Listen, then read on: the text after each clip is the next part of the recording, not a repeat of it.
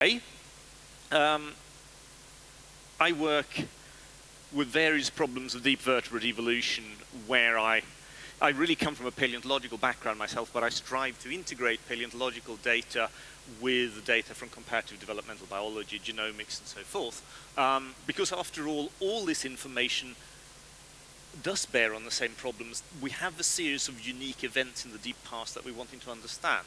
And I think there is a great deal to be said for integrating data from as many different sources as we can. There, does that sound a bit better? Okay, good. What I thought we'd look at today, just for a bit of fun and as an introduction to my work, is some problems relating to the origin of the head and the shoulder girdle of jawed vertebrates. So we're going to end up with our own familiar anatomy, which might help to make sense of this stuff. If I'm starting to bang on about something you just don't understand, put up a hand and stop me and I'll try to explain. Anyhow, if you look at the heads of jawless and jawed vertebrates, this is actually, ooh, look at that, this little red dot. Yes, you will find that they are different in all sorts of ways. Jawed vertebrates, of course, have jaws. We have trabeculae. This is a component of the floor of the brain case underneath the forebrain. We have separate nostrils here, and if we have a hypophysis, and it opens anywhere, it opens onto the palate in us, because it's simply buried in the floor of the brain case. If you look at jawless vertebrates, you've got no jaws, you've got no trabeculae, and you have a single median and nasohypophyseal opening. Here you see it in a hagfish, looking kind of particularly evil. Hagfish there. In a lamprey, it's less easy to see. It's there on top of the head. So they're built very differently. And on top of that, jawed vertebrates have a separate shoulder girdle with a forelimb attached, except in a few cases where it's been lost. Whereas jawless vertebrates, cyclostomes, don't have this. If you're wanting to understand how these features have evolved, how the jawed vertebrate architecture in particular has arisen, we can gain a great deal of understanding from comparisons of extant forms, especially developmental biology. And I flag up, this is originally a diagram by Shigeru Kuratani. I have crudely added some extra color to it to sort of jolly it up a bit. But what it's showing is early development in a jawed vertebrate and a lamprey. And without going into detail, basically these things do their early head development in a very similar manner. We're looking here at migration of neural crest streams, essentially the same. More of that later. But suffice it to say that while that can get you so far, it can't really get you the whole way. You need fossil data, and you need fossil data because fossils show us morphologies which lie outside the range of extant vertebrates. And they show us morphologies from parts of the tree that have no living representatives. So, some questions we could look at tonight. First on then, what do fossils tell us about the origin of the shoulder girdle? Secondly, what do fossils tell us about the origin of jawed vertebrate head anatomy? And finally, and you'll understand why I highlight this later on, why are osteostracans such a puzzle? This is an osteostracan. It looks like a harmless fish, but it's not. These things are nothing but trouble, and it's taken me a great deal of effort and time to understand how these fit into the story I'm about to tell. All right. This is a consensus phylogeny of vertebrates. As far as the extant groups are concerned, this is a stable consensus we can accept as true. What we're interested in tonight is the jawed vertebrate stem group. That's this segment here, which contains both jawless vertebrates, nevertheless in the jawed vertebrate stem group, okay, and actual jawed vertebrates in the jawed vertebrate stem group. There. In the next image, you will see this red branch segment fleshed out a bit. Here we are. Here are the cyclostomes over the far end. You really can't see this spot very well, but never mind. On the far side, you got the cyclostomes. On the near side, to me, you got the extant jawed vertebrates, the chondrichthyans, cartilaginous fishes, and the osteichthyans, the bony fishes, and us land vertebrates. And in between, you have a range of fossil stem gnathostomes. Now, among these, there are three groups that sort of stand out because they have ossified endoskeletons of the cranium. There's always in invertebrates some sort of box inside which the brain lives. But if that box is entirely cartilaginous, as it is in these things, and it seems to have been down here, then of course it doesn't fossilize, and it's very difficult to get any information about it. In these forms, this box is more or less ossified. Typically it's just that the surfaces of it, external and internal, are covered in a thin layer of bone. But it makes these forms much more informative. Two of these groups, Galeaspids and Osteostracans, are jawless. The placoderms here are jawed. One thing to be aware of throughout this presentation is that if we look at the extant forms, they bracket all these fossils. We've got the jawless forms here, we've got the jawed forms here. And so anything in molecular terms and developmental terms that's conserved between jawed and jawless vertebrates of today can be applied, as it were, inferred to have been present with some confidence in these fossil forms here. So we have this very helpful comparative cradle. It's very useful when it comes to things like early cranial development and what that tells us about the composition of the head, as you will see. All right, so I'll take up a few different themes tonight, and I'll start with the head shield, in inverted commas, scare quotes, and the origin of the shoulder girdle.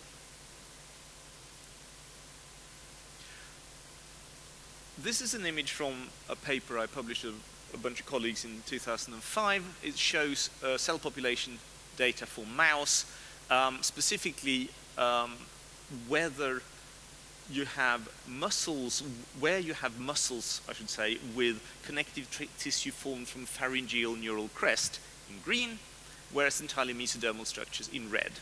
And you can see that the kind of neck region of your mouse is very pharyngeal, whereas the shoulder girdle evidently forms some sort of boundary between the pharyngeal crest and mesodermal domains. And it's a reasonable inference that this is in some way reflecting the extent of the original pharynx, sort of, gill chamber region of a jawed vertebrate.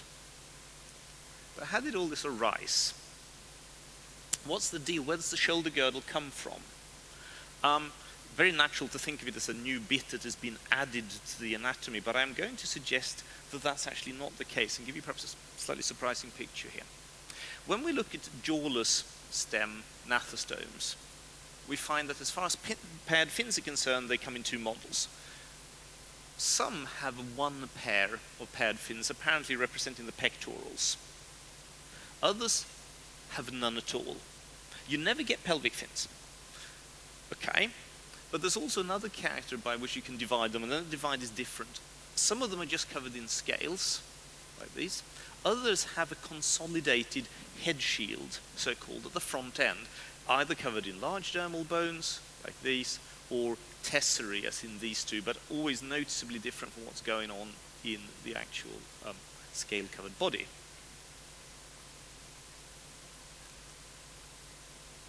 You notice that osteostracans jumped between those two categories.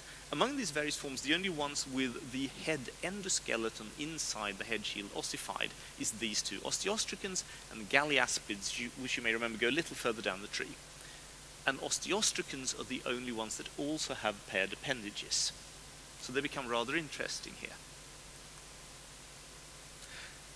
Thelodons and aspids here, well, maybe they did have a scapulocoracoid, an endoskeletal shoulder girdle to support a paired appendage, but we have no evidence. There's just nothing to go on. Regrettable but true. Osteostracans, however, do have scapulocoracoids to which the pectoral fins attach, and they're the only examples of this in jawless stem gnathostomes. And very strange they are. You can notice already, just looking at this seemingly innocent fish, that its pectoral fins appear to come out of the back of the head, just in the way that your arms don't. Okay. They are, as I've already mentioned, the most crownward group of jawless stem gnathostomes. All right, what we have here, some of you may remember this slide from Prague 2006. I like to reuse and recycle whenever possible.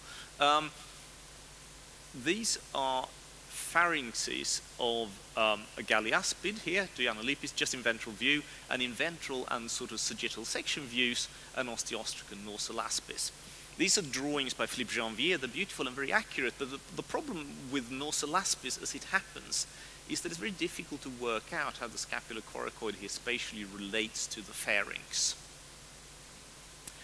Oh, yeah, just a note, by the way, this pharynx has got a pericardium attached to the back, so that's where the heart lay, and you have this rather complete back wall to the whole rig. What I'm going to show you next is some not terribly attractive images from a CT scan model I modeled crudely and inaccurately some years ago, but which is handy in that it shows what's going on with the scapulocoracoid more clearly. Here you have, this is an osteostracon that has cornua, these sort of boomerang-shaped horns sticking up from the sides of the head. Here is the pharynx, again, that's the snout at the top and posterior down there. Here are the scapulocoracoids, and here, in fact, this is the cornua, it's like that process there, yeah? And you have these three images of it sort of rotated round.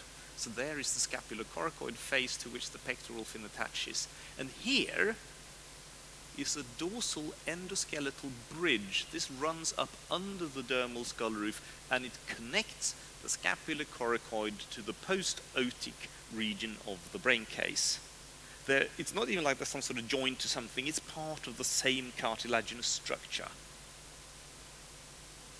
You see those bridges in ventral view, and here you have them again in an old figure by Eric Stensjö. So this is a very, very strange anatomical organization. If we try to look at this in sort of somewhat diagrammatic form, this is what we find. Galliaspid, and probably things like heterostracans do, had an enclosed pharynx. It's entirely contained within the head shield, and there's no scapulocoracoid. In osteostracans, we have again an enclosed pharynx. Remember, the heart sits here. And then you have the scapulocoracoid that's attached, sort of like this. Gray here, of course, is the endoskeleton, and orange here is the dermal bone cover on top of the whole thing. A jawed vertebrate looks essentially like this. You have a separate shoulder girdle. You have separate, nice, branchial arches here. The whole pharynx is sort of broken open, and there is no continuity, either endoskeletally or dermally, between the skull and the shoulder girdle. The actual boundary of the pharynx would appear to be there, like you see it in the mouse. So it really looks as though you may have produced this not by building the shoulder girdle as a new structure around the back, but by slicing off the back part of the head shield. There's another aspect of this story which is interesting, and that is when you hit this when you go to the dermal skeletons. Now, here is the front end of the dermal skeleton of a flattened but otherwise very nicely preserved osteostracon, superciliaspis, and I'm sure you're looking at that and you can't make a damn thing of it, can you? I mean, seriously, you're not saying anything because you're too polite, but if I do that, then it's easier to make sense of. The thing that I want to draw your attention to is that while here we have scale rows, which of course reflect the somatic organization of the body, here the whole thing is basically covered in tesserae. You've got these nice sort of edge pieces, but there is nothing in this that suggests, that seems to reflect in any way the organization of the pharyngeal arches or anything like that. If you turn it upside down, you'd find holes with the gills open. I mean, you know, fair enough, otherwise the animal wouldn't work, but it's still not very impressive. Now, let's look at the jawed vertebrate. This is Dunkleosteus, big, fierce placoderm, and its dermal skeleton completely reflects the pharyngeal architecture. That's the dorsal half of the mandibular arch. It's the ventral half. That is the dorsal half of the hyoid arch. This is the rear wall of the actual pharynx. Something happens at the origin of jawed vertebrates by which the pharyngeal architecture, which we know is there already in some form at least, begins to actually pattern the overlying dermal skeleton. And I wonder whether that might not actually be a driving factor behind the creation of head-shoulder separation.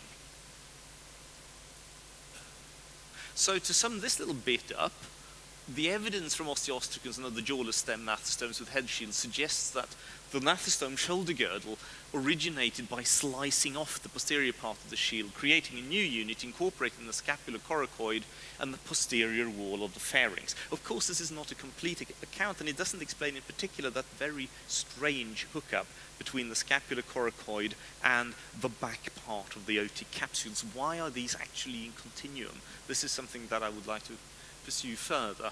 But one thing, of course, we should be careful with, even though this is, I think, a nice beginnings of an account, we shouldn't forget, of course, that we don't know what's going on in these. We simply don't have any data, and it's quite possible, of course, that if you could dissect a live thelodont, it would give you, ideas about the endoskeleton, which would give a rather different perspective to what I've outlined here.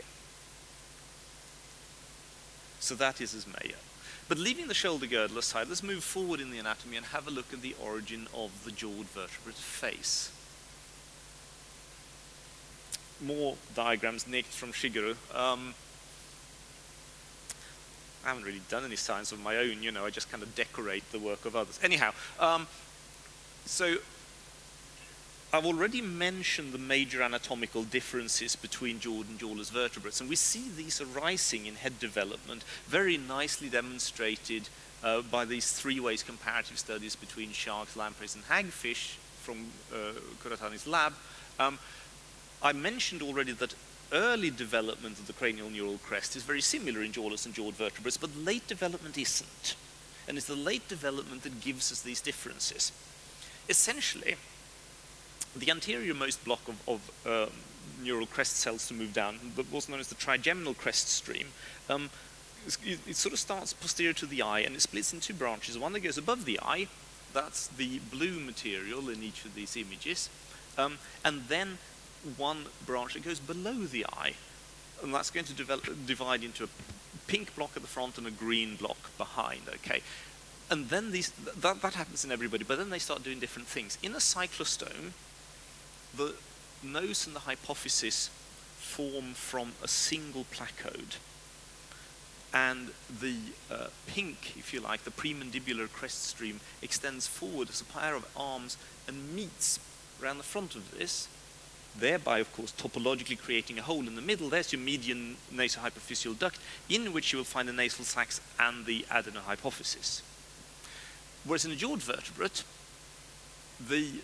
you have three separate placodes, one for the hypophysis, two for the nose, and the same crest stream nips forward into the space between the nasal and the hypophyseal placodes, meet in the midline, push forward to make the trabecular plate. So you now have a hole ventrally for the hypophysis and the nostrils open forwards, or dorsally indeed. And of course the green block here in your cyclostome basically makes the lower lip. In jawed vertebrates, part of it also moves forward, and it makes the mandibular arch as a whole. Now that's obviously well and good. It helps immensely in terms of understanding the differences between these, but the actual morphological gap between the resulting adult morphologies is still very, very substantial. If we look at this part of the tree, however, we will find useful additional information. In the next image, and that, along with a bunch of subsequent images taken from a paper by Dupré et al. From my lab in Nature in 2014, we're going to be standing this phylogeny on end. We rotate it 90 degrees clockwise, and we're loosing this entire bit, which is kind of, there's no information in there, so there's no purpose in doing anything much with it. So we're just going to put galliaspids next to lampreys and hagfishes. So here we go. What's going on here, by the way? So that's obviously the phylogeny in red. Here we have the jawed vertebrate stem group. Here we have sagittal sections of heads of a range of extant vertebrates, a bony fish, shark, lamprey, hagfish. And these blocks are showing just the anterior-posterior distribution of derivatives of the supraoptic crest, the premandibular infraoptic crest, and laid into that nasal sacs in red, hypophysis in orange with a black outline, just so that, because anterior-posterior positioning here is going to be important, and you easily lose sight of it, what with all the other morphology going on. Key thing to note is that the pink region in the extant cyclostomes extends far anterior. In the extant jawed vertebrates, it does not. And here, nose and hypophysis are very close together. Here, they are much more widely spaced. Also note here, when we're looking at the brains, lines on the optic nerve foramen there and on the vagus foramen there, so they are essentially to scale, if you like, to anatomical scale, that the forebrain in purpley blue is short in the cyclostomes. Not necessarily small, but short, like a satsuma squashed end on onto the front of the rest of the brain, whereas here in the jawed vertebrates is long. Okay, enough of, let's have a look at galeaspids. Galeaspids tend to look rather surprised, but that's not the mouth.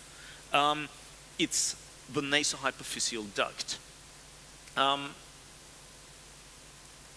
There's a very nice study published on this on the basis of a synchrotron tomography a few years ago by Guy et al., looking at a galeaspid shuyu, where they were able to show that these guys had an anatomy that was curiously antecedent in some ways to jawed vertebrates. There are certainly kind of cyclostome-like traits here. You know, you've got a nasohypophyseal duct for starters, but if you look inside that, you will find separate spaces for the nasal sac and the hypophysis, really suggesting that they originated from separate placodes, because pushing between them, there is a little skeletal spike here, which they interpret, I think correctly, as the beginnings of a trabecula. You can't really get tissue moving in like that and breaking a placode. It's not how things tend to work. And so what I suspect is going on, plainly you must have this region built approximately like in a modern cyclostome. You must have big blocks of premandibular crest moving forward laterally like this, because otherwise you're not going to create a hole in the middle. It's just not going to happen. But it looks as though perhaps you really had separate placodes, and a small subset of that cell population moved in between them to make that curious little spike. All right, so here's our shuyu here, and here's its cranial cavity. Of course, not an actual brain, but the proportion's going to be about right. You see, again, very short forebrain. Now, however, we move on to our own work, the Placoderm romandina, a very basal and early jawed vertebrate. Here it is. It comes from the Canadian Arctic. The reason why we were interested in looking at romandina was that it is one of very few jawed vertebrates that has a curious bit of anatomy whereby the nasal capsules are far back, and there's this sort of upper lip thing that extends below it, not like a rostrum, it's just anatomically further down. We wanted to see how these things are constructed internally. So we synchrotron scanned it at ESRF in Grenoble, got quite beautiful results. You don't just get higher resolution than with conventional CT scan, but also very much crisper definition and a more subtle degree of resolution, because we're imaging basically, we're using phase contrast to image the refractive properties as well as the X-ray density of the bones. You pick up things like this. And what that means in practical terms is that you can do this. Let's see what's inside. There's quite a lot of stuff inside.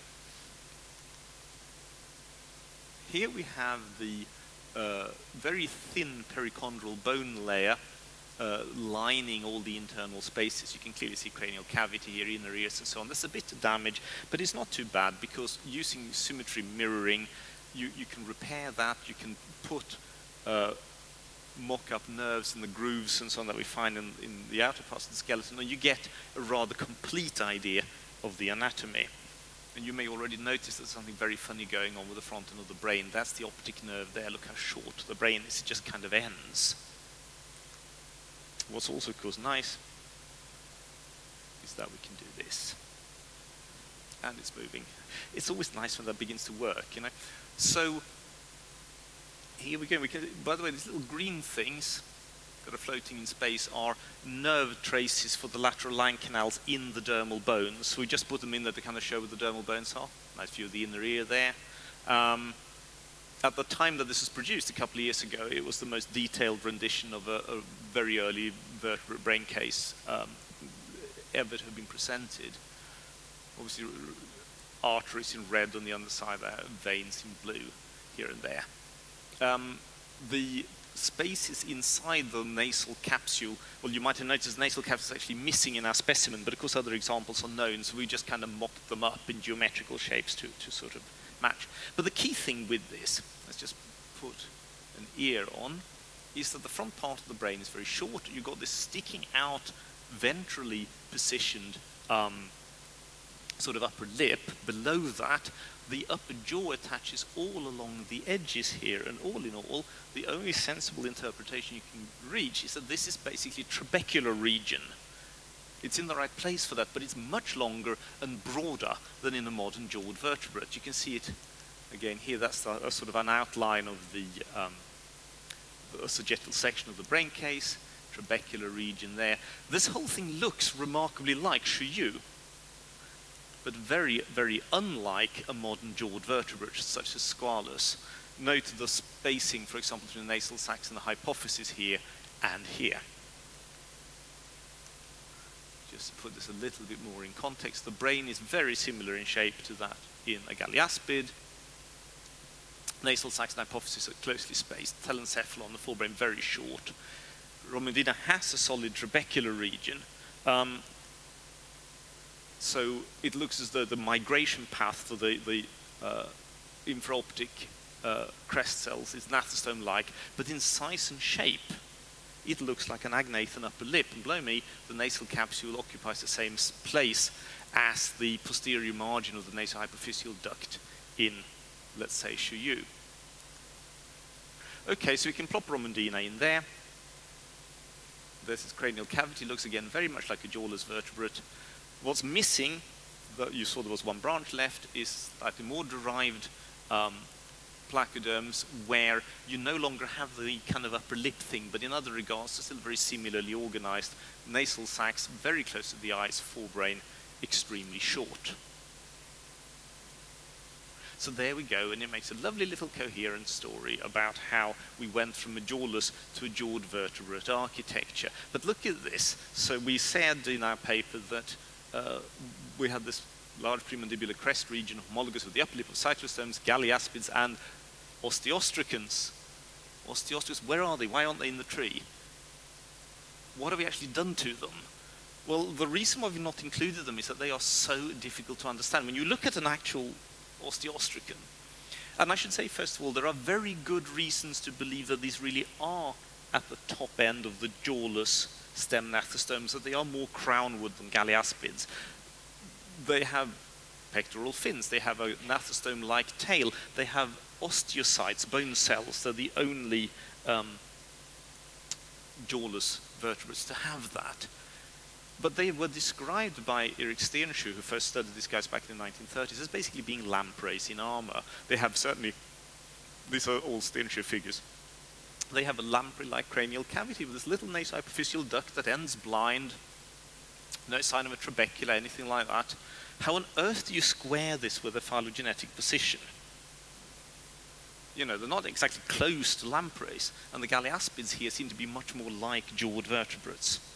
Well, I decided to have a look at this a while ago, partly because I was intrigued by some arguments that Martin Brazil had put forward in 2009 when he started arguing that placoderms were paraphyletic, spread out along the jawed vertebrate stem, rather than being a little clade. Now, I think he's right about the paraphyly, but there was a particular argument here that I sort of bounced on a bit. He said that if you look at placoderms, these are placoderm, a couple of placoderm brain cases. This is a shark brain case.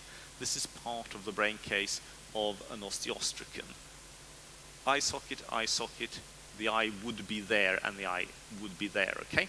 And he's saying, look at what the nerves do. Here we have the cranial nerve 7, high mandibular branch. In this sort of advanced placoderm, it does this. It's rather like what you see in a shark or in a human being.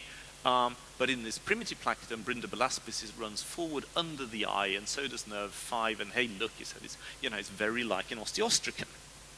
All right, well, I decided I wanted to look a bit more closely at this whole issue. So let's see then. Are osteostracans really similar to lampreys?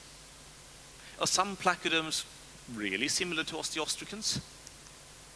And if galliaspids have more gnatostome-like cranial cavities than osteostracans, the cranial anatomy generally, why do they consistently fall below them in phylogenetic analyses? Well, I think I have the answer to both of these, or to all three of these, and they are respectively no, no, and I'll tell you in a moment. Okay, so just how similar are these two? This is a rather simplistic diagram. We need to look at how these animals are actually put together. And I think I've got a surprise for you. Here. These are brain cases of 3 different placoderms in ventral view. Here's Romandina that you've just met. Here's Brindabelaspis, this primitive and supposedly very osteostracan-like form. And here's an arthrodire, Cushtonoviaspis. And what I have done here, let's put the eyes on.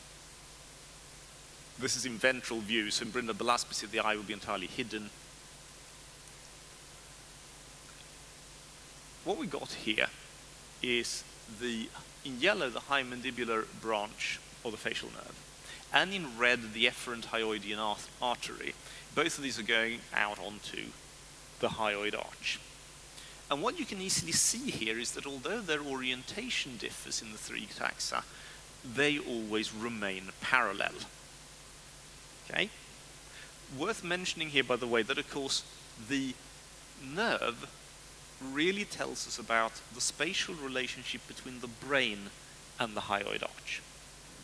The artery tells us about what the pharynx, pharyngeal endoderm, and associated structures are doing. In these things, however, it makes no difference, as you see. This is just a procedural point. We can also note that the buccohypophyseal foramen that leads up into the hypophysis is not anteriorized in these forms. It's not moved in any way. So we can conclude fairly clearly that the pharynx in these animals does not move relative to the brain. The dorsal middle part just remains static. The ventrolateral parts rotate forwards. If we look at these brain cases in side view, it's also the rotatory transformation is also obvious. Here we have the same landmarks in Cushtonoviaspis, Romandina, and Brindabelaspis. You can easily see what has happened. Now this, of course, is straightforward, is what you would expect. This is how animals work. You don't tend to shift to such important bits of architecture relative to each other. You play with shape, you pull and you push and you rotate, and that's all absolutely fine. But now let's look at osteostracans. So here is Chiaraspis. What I've done here, I've made a bit of a compound figure. This is the actual figure material from Stensjö. This is the roof of the pharynx. You can see these 2 bulges just about visible in the pharynx, which are the bulge where the eye sits and where the inner ear sits. Inner ear, of course, also here in blue. And here, I've just sort of rubbed away a bit, and I'm revealing the inner ear, the eye, and the track here for cranial nerve 7. And here is the efferent hyoidean artery. And look what's happened. In the osteostracan, they are no longer associated. And in fact, of course, when you look at the pharynx here, you can see it's a neatly arranged transfer. It's a very undisturbed looking, kind of serene pharynx with this lovely transversely organized spaces for branchial pouches. But it's so anterior. That's a spiracular pouch there, as far as we can tell. Branchial pouch 1. These ought to be behind the eye. Instead, not only they, but one more branchial pouch are in front of the eyes. It looks, in other words, as though the entire pharynx has shifted anteriorly relative to the brain without rotating. This is an insanely strange anatomical transformation. There's nothing like it in any extant vertebrate. Galliaspids, by comparison, have this perfectly sensible looking organization with a spiracular pouch and branchial pouch 1 just behind the eye, thus. If we look at other groups, we don't have that much information, but in heterostracans, which you might remember a little further down the tree, you can sometimes see impressions of the gill pouches on the inner surface of the dorsal head shield. Inner ears, eyes, a couple of pouches in front of the ears, everything behind the eyes, very much like in the Galliaspid, and very much like not only an early lamprey embryo, but also an early anathostome embryo. This is really an unmodified basic vertebrate architecture. It makes a perfectly good hypothetical ancestor for jawed vertebrates, and this, of course, is why Galeaspids look so kind of sensibly anathostome-like. If we look at the forms further down the tree, we have no endocranial information from these guys at all, but we can see that the gill openings are always posterior to the eyes, so likely they're essentially the same again. So, this anteriorly displaced pharynx is an autapomorphy of osteostracans, a unique specialization. But it is also one of the strangest anatomical modifications of any vertebrate group. Bear in mind that we know, the migration of cranial neural crest is conserved between lampreys and anathostome, so presumably right across the jawed vertebrate stem group, including these guys. So the material that is going to go into the hyoidian arch, the mandibular arch and the hyoid arch, either sides of the spiracular and branchial clefts, is going to be coming down between the eye and the inner ear. But these arches end up here, and we can only assume that the crest sort of, moves south between the eye and the inner ear, and then extends forward in some manner that is very, very unlike anything that you would see in an extant jawed vertebrate, or any vertebrate. This also begins to explain, I think, the seemingly lamprey-like characteristics of the cranial cavity of osteostracans, specifically that little nasohypophyseal duct which ends blind, just as it does in a lamprey, without going through to the pharynx. Because we know where the opening is on the upper surface, it's sort of up there. Where would you put the lower hole? There's nowhere for it to go. In a Galeaspid, you can punch it straight through, because up here you're in the mandibular arch domain or premandibular domain. Here, that's just a little bit up here. So, it's a completely different anatomical context to the nasohypophyseal duct of the lamprey, which is anterior to the branchial region. You'll all be wanting your first glass of slightly chilled white wine now, and some, taco chips. So I'll wind up at this point, but I just want to say, to summarize the kind of major points then, firstly, that the jawed vertebrate shoulder girdle probably originated by slicing off the posterior part of an osteostracan-like head shield. And it happened in association with the imposition of pharyngeal arch patterning on the dermal skeleton.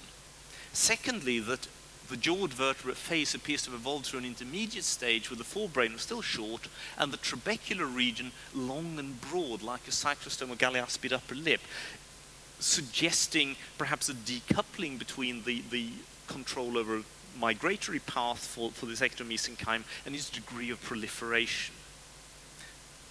And finally, that the reason why osteostracans tend to cause us so much trouble is that they have the most extraordinarily bizarre head anatomy, where everything is affected by the anterior displacement of the pharynx, and they are not by any imaginable stretch of the imagination lampreys in armor. So with that, I'll wind up. I would just like to thank, first of all, the organizing committee for inviting me to speak, my major funding bodies, the Keynote and Alice Wallenberg Foundation, the Swedish Research Council, all my collaborators and members of the group, past and present, with special mention to Martin Brazil and Vincent Dupré, Vincent did a great deal of work, in fact, all of the modeling work on Romandina that you've just seen. Thank you very much for listening, and I'll be happy to take any questions. Thank you.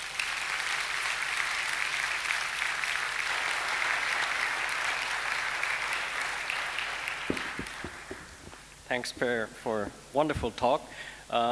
Since time is advanced, we're only going to take one or two, maximum 3 very short questions. Are there any questions?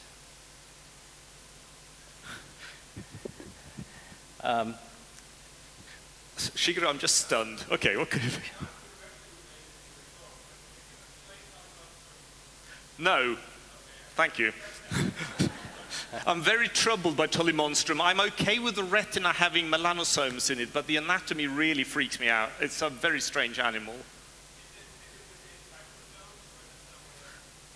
I really couldn't tell you. I'm very unhappy about the whole idea of a vertebrate with a little kind of, where's the inhalant water supposed to go? Anyhow, yes, Shigeru. Where do you identify the upper lip homologue in osteostracans? In osteostracans, I think, well, osteostracans, I think, have an upper lip of quite sort of conventional cyclostome model. Let's just find a reasonable picture of an osteostracan. I would say, of course, this is ventral in view now, so it's a bit, but the mouth would be there. The buccal hypophyseal, or sorry, the naso hypophyseal opening is about there on the upper surface, of course, or there, in fact. And I would regard this region up here essentially as being upper lip. Although, of course, saying that, because of the transformation of the pharynx, the actual oral chamber, if you like, proper, is very small. It's just this bit here. It's kind of the mouth and not much else. All this is, you know, more posterior pharynx. All right. Any further questions? I have a short question, Per. If the shoulder girdle is derived from the head shield, this would mean that the humerus of the forelimbs is matching up with the shoulder girdle only secondarily.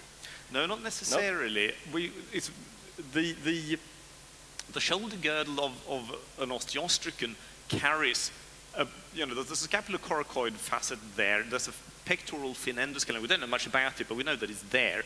That spatial relationship is original.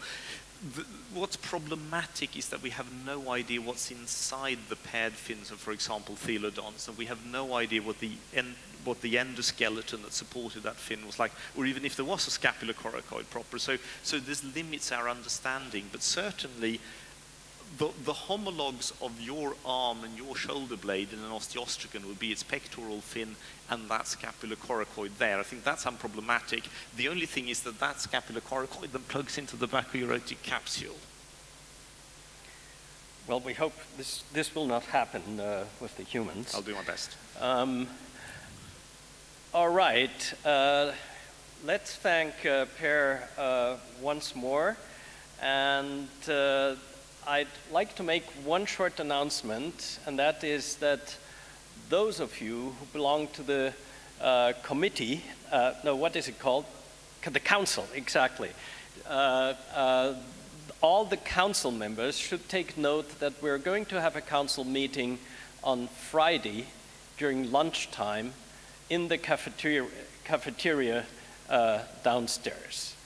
All right, that's it. And now there will be a little reception outside, right? And thanks again, Per. Thank you.